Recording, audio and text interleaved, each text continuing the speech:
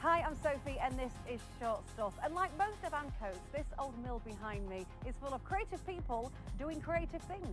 But most of us will remember this space at Beehive Mill as being, without a doubt, one of the best nights out in Manchester. Sankey's was the stuff of legend and is still raved about today. Traces of its old life have survived all the development that's gone on, like this graffiti, which some of you might recognise from the old smoking area, assuming you can remember your nights out here.